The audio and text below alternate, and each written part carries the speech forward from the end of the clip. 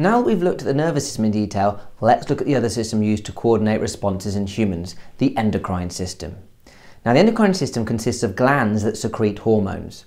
Endocrine glands secrete their products, hormones, directly into the blood, and they travel in the blood plasma around the body.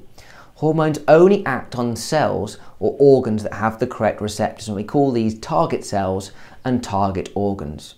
Now, here are the endocrine glands you need to know about in this course. The pituitary gland, which is located just sort of under the brain there, it's a little bit that hangs off the base of the brain.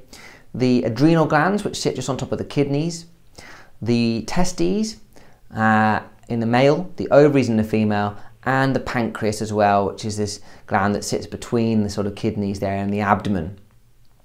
Now, you need to know about the following hormones, where they are released from, what their roles are and what their effects are. Adrenaline, insulin, testosterone, progesterone, estrogen.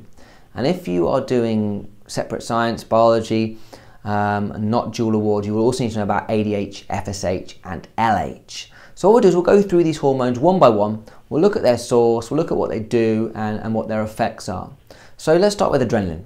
Now, adrenaline is what is called the fight or flight hormone. It's secreted from the adrenal glands and is released in times of stress or threat. And it prepares the body for extreme physical action, either by fighting off the threat or running away. That's why it's called the fight or flight hormone. So it will change your body in order to make you better prepared to do those things. So it will increase your heart rate, increase your blood sugar levels, increase your breathing rate, increase your blood flow to muscles. All those things are going to help you to run away quicker or to fight and survive.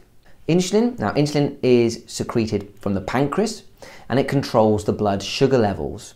What happens is that after you eat a meal, your blood sugar level increases as you digest that food. Your blood sugar levels go up, up, up, up, and it's dangerous for them to go too high. So at that point, your pancreas will release this insulin, and insulin then makes those blood sugar levels go back down. And the way it does that is that it tells the liver to store that glucose, that blood sugar, as glycogen, so that it comes out of the blood and gets stored as glycogen in the liver, and then it brings the level back down. It's an example of homeostasis, keeping everything constant in your body. If you have type 1 diabetes, you won't produce any insulin, and therefore you'll need to inject it manually. Testosterone. Now, testosterone is the male sex hormone, and it's released from the testes.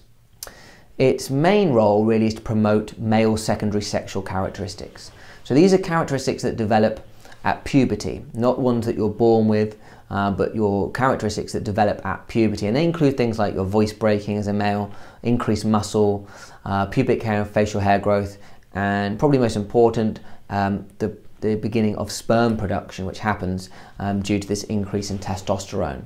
Progesterone is the female, one of the female sex hormones released from the ovaries, and its role is to support pregnancy by maintaining the uterus lining.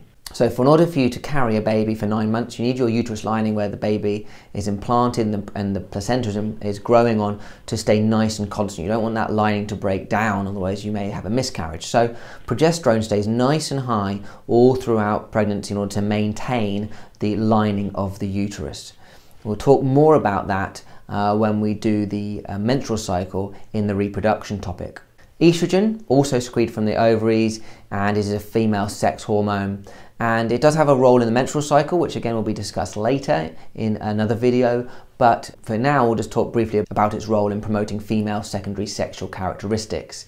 So the females during puberty, their breasts develop, the menstrual cycle starts, they start releasing eggs and they start having periods, pubic hair growth, and the hips widen in order to prepare for childbirth.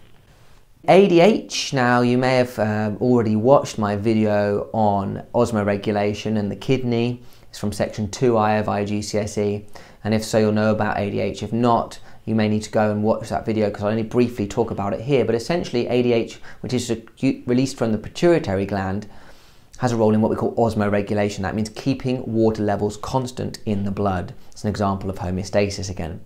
The way it does that is it increases the permeability of your collecting duct in your kidney so that it reabsorbs more water into the blood. Now what that means basically is that if you're dehydrated, the last thing you want to do is be urinating out lots of water because you just get more and more dehydrated. So in your kidney, all the water that would go out in your urine goes back into the blood in an area of the nephron in the kidney called the collecting duct. Again, rewatch the video on osmoregulation if you need to understand more about that. FSH and LH are our last two hormones. These are both involved in the menstrual cycle and will be discussed in detail in that video.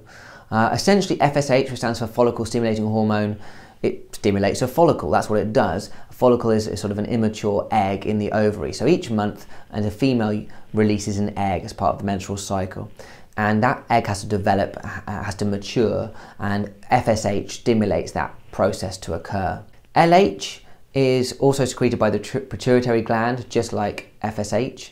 It is another female sex hormone, and its effect is to then get that egg to be released at about day 14 of the menstrual cycle. You get a big surge in LH, and that egg that has been maturing due to the FSH then gets released due to this increase in LH.